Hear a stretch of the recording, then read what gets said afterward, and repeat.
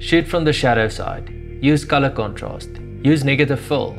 Sure, these are essential steps to obtaining more depth in a scene, but in this video I'm going to break down one of my biggest secrets to cinematic lighting and share a few insights around my workflow from a recent short, Writer's Block. The film is about the creative process and delves into the mind of a writer who finds himself in an abandoned house, going from room to room, exploring different ideas represented by a variety of lights. The project was commissioned by Nan Lux to showcase their brand new Evoke 1200B, a super powerful bicolor COB light and the only one in its class with the ability to go from 6500 Kelvin all the way down to 2700 Kelvin. I'm a huge fan of bicolor lights because it opens up more freedom to play with color contrast without the need for gels. The reason I love powerful lights is because it gives you more control over a scene, especially when you're competing with existing light. In this case, we filmed in an abandoned house with lots of natural light coming in everywhere. Now, what exactly is the secret I mentioned? I call it pockets of light, but it's also known as the checkerboard.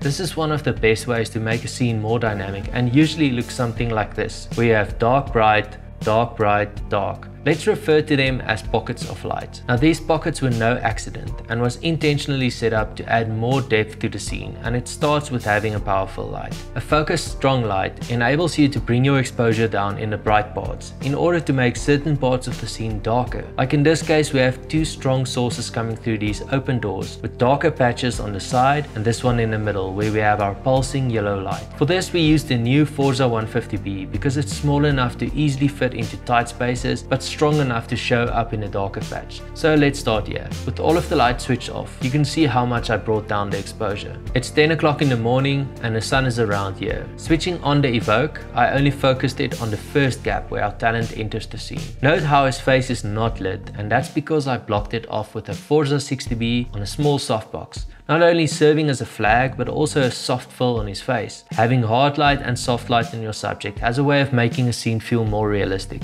Next, we put a Forza 720B shooting through this gap to create another hot patch of light, helping with the contrast between these lines here. So basically, two strong hard light sources with a soft fill light on the face. Moving on to the next hallway scene, we've got a similar setup. First, we flagged all the windows on the left and the door in the back to have more control over the light. Switch on the Evo from the side and you immediately have this pocket of light. But now the background feels too dark, so we put a Forza 60B to create contrast between light and dark. Again, you have the checkerboard, dark, bright, dark, bright. In the close-up, we had this bright yellow light appearing behind our actor, and this was done with the Forza 720B slowly turning away, luring our actor to the next scene.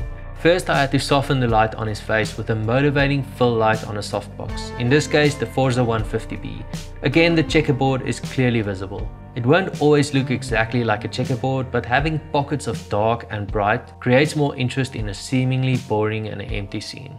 Jumping to the bathroom, there was this tricky wall between the window and where we would place our lights, so we had to raise them up and shoot over it. Using the projector attachment on a 720B, I was able to shape a streak of light using the blades, but in order to compete with the strong hard light, we had to bring in some fill to even out the scene, and that's where the Evoke did the job. Leaving a gap for the streak of hard light, we softened the rest of the window with a full stop white silk and aimed the Evoke through here, which creates a nice balance without blowing out the hard light on the talent's face. This form of dappled lighting is a great way to create pockets of light. In this case, the framing also makes the shot a bit more dynamic, with a wider lens shooting right up against the wall as a leading line and some subtle reflections adding more depth. The studio sequence was filmed at a different location, and here we used some of the common lighting techniques mentioned in my other videos. For the typing shots, we relied on the backlight created by the screen, shooting from the shadow side, but the added reflections was the magic touch. For the wide shot, it wasn't 100% possible to shoot shadow side because of the screen, so we utilized color contrast with a warm practical in the back, motivated by a Forza 150B matched at the same temperature. We have our white light on the face coming naturally from the screen and cool moonlight in the back amplifying the color contrast, yet you still have this dark patch over his body maintaining depth. The rain and lighting flashes were faked with a garden hose and a Forza 60B on the lighting FX setting. A major selling point of the 1200B is the fact that the light fixture and power supply ballast are both IP54 rated, able to withstand inclement weather and extreme conditions. For the final scene, we used the Evoke on 2700 Kelvin to emulate a warm sunrise hitting our subject directly from behind. But now the screen didn't have enough punch to throw light on his face, so we motivated the screen with a Forza 60B to fill in his face and also on his hands. Now I want to take this moment and give a special thanks to the entire team involved in this. Make sure you check out the full credits in the description. If you have any questions, let me know in the comments and I'll do my best to answer. Thanks so much for watching and I'll see you in the next one.